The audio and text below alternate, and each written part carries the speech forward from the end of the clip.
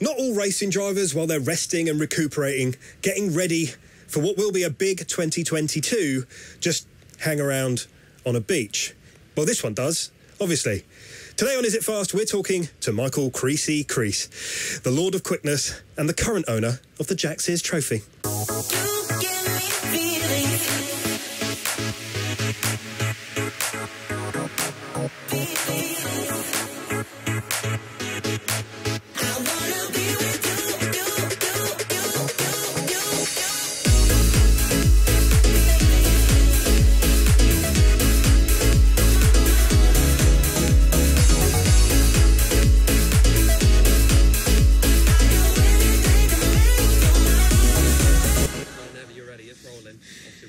That's a worry. Yeah.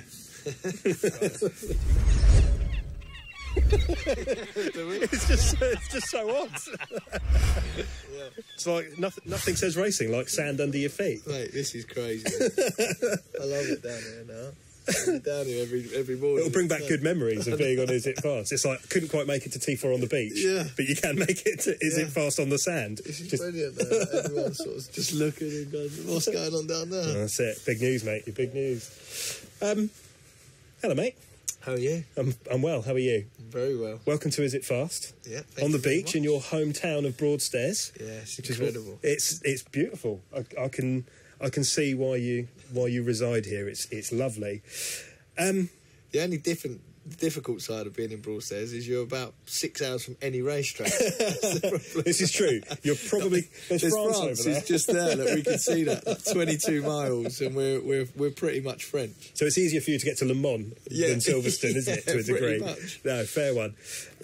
But talking of the continent, you spent some time over in Europe, didn't you, this year? So before we talk about anything else, how did you find being in an international Porsche driver, part of the F1 circus? Well, that's crazy. I mean, it was all happened so fast, didn't it? Obviously, we were talking, and when we first got talking about having a chat, it was all about British Touring Car, and you know, that's how it looked. And we had media day, and we were going to get together then, and then we could hear some ruptions coming, so that's why we sort of put it off. And then the Porsche thing come about with Team Parker, and before you knew it, I was literally shipped off to Silverstone. I had an hour and a half test at Silverstone, and then we were off to Monaco the following Wednesday, I think it was. So it all come around a bit too quick. And, And at Silverstone, when I got in the Porsche, I've never driven a Porsche in my life, and to then jump in a rear-wheel drive car, rear engine, and trying to drive it around Silverstone. I got to the end of the pit lane, my first ever time, and then the heavens opened, and I was on slick tyres. So just to getting it from the pit lane back to the pit lane with slicks on in the wet was quite fun. But to be fair, I mean, that's kind of just a small example of your racing career to that point. You've jumped in both feet from the start, because you were a bit of a late bloomer, weren't you, really? You started kind of where you were slightly more mature in life, I think. That's a nice way of putting it. It's a nice way, yeah, exactly. It was. But every step I've ever done in my racing career has been monumental. Mm-hmm. You know, going from not racing, like hire karts, basically, to jumping in the G40 in 2017 was a big step. I've never been in a car on a track before. And then obviously going from the G40 to the G55, from 100 horsepower to 400 horsepower was a big step, and we succeeded in that. And then going from GT4 Super Cup to British Touring Car, which is another massive step. And then to go from Touring Car to Porsche Super Cup with the best drivers in the world, you know, it was an incredible experience, and I learnt so much, and that's why I can't wait to get back to racing in the UK, because I feel like I've sort of raised my game a little bit now. Yeah, and being amongst the world's best can only be a good thing, right? Because it pits you against the absolute upper echelons of ability. So it's kind of the Jamie Vardy of racing continues, I guess. But coming back to the UK, you have your sights set on 2022. I'm not going to put you on the spot and get you to tell us all what you're doing. I'm more than happy to tell you what's going on. Go on then. At the moment, we're obviously looking at British Touring Car. probably where I should be and where my brand is and where the fans are and the media and everything, and that's where I feel at home. I think this year would have been my year in the BTC Racing car, Honda. I think going off of where we were at practice with matching Josh Cook, even beating Josh Cook in practice, and being P1 at media day, and seeing what that car's gone on to do this year, I think I would have easily had a couple of race wins and maybe, who knows, fighting for the championship. But wasn't to be. So I think there's some unfinished business in touring car. Whether that's 2022 with hybrid, possibly. I mean, I've got a lot of contacts with Porsche now, maybe Super Cup again, maybe Porsche Carrera Cup, GB. Stuart Lyons wants me to go over to TCR and head up the TCR campaign, because that's getting stronger and stronger every year. And I think it's a cool little series, to be fair. And I do think one day, you're going to see a lot of British touring car drivers in TCR. And you want to be on Is It Fast more, obviously. Yeah, exactly. 2022 TCR on Is It Fast. Tune in. Exactly, there you go. There's a plug. But no, I mean, I'm open to whatever at the moment. It's a company who do radicals as well, and they want me to go out and test the new radical in Portimao in Portugal in November. So who knows? Like, that could be a factory sort of thing that I'm looking at with them guys. At the minute, I'm not in no rush. I'm just enjoying being on the beach in Broadstairs, eating and drinking whatever I want. Yeah, exactly. And, saying goodbye to the Jack Sears, because it's going to my good friend Dan Rowbottom. That's it, and that brings us very nicely onto what has been quite an interesting season for the British Touring Car Championship.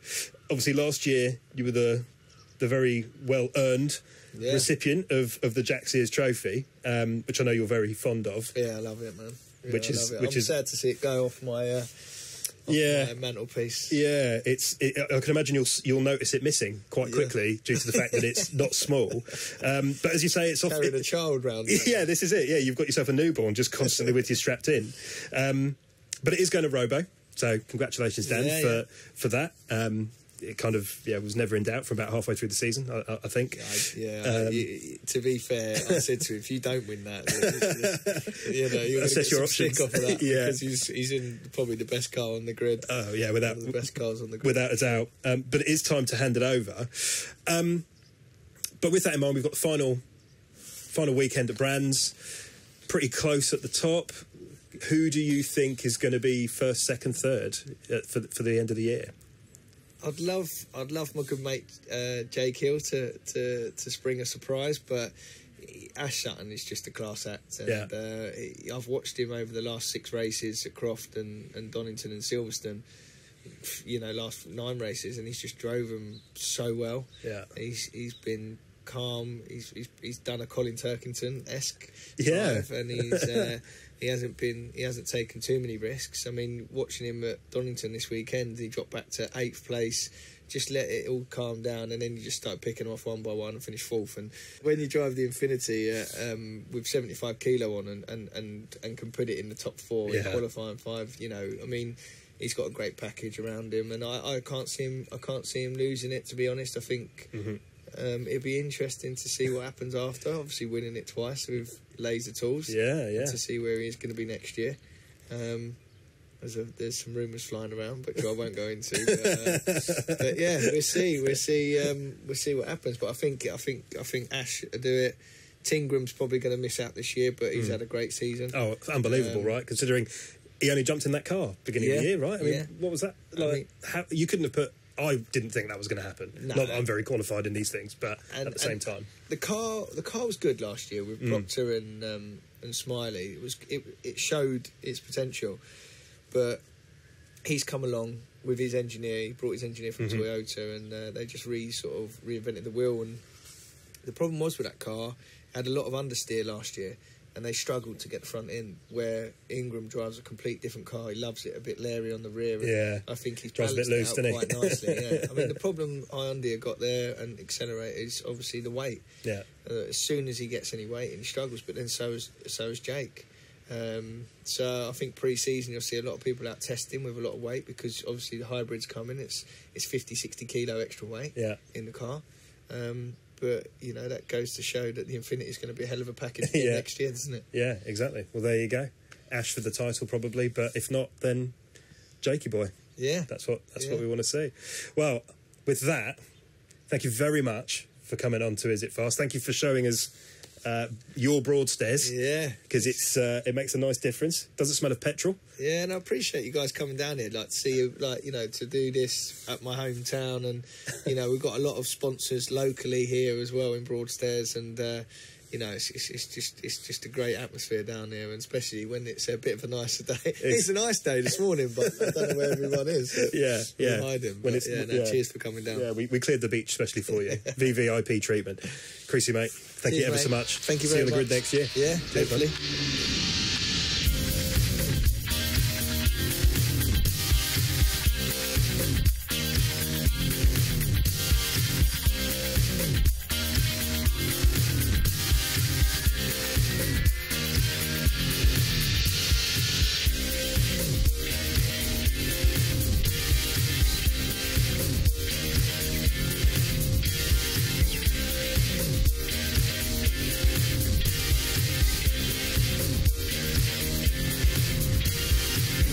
Ha ha ha ha ha!